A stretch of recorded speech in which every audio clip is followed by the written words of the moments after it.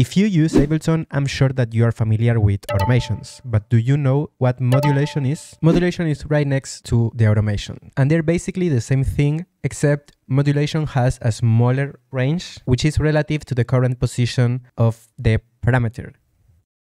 Let me show you. If we add modulation to, for example, the frequency of a filter, not only does modulation stays active when we move the parameter, unlike automations which deactivate, the modulation doesn't. We can change the parameter to change the range of the modulation. So this is a great way to try different options, different parameters and different ranges without having to be modifying existing automations, deactivating them by mistake, etc. And now, on top of all of this, we can still automate the parameter while we have modulation.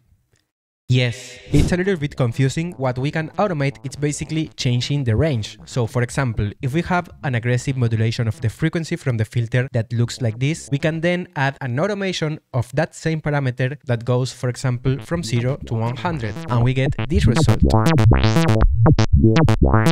parameter is being modulated and automated. Does this make sense? What does make sense is that if you go to samplefocus.com, you're gonna find incredible samples that you can get for free.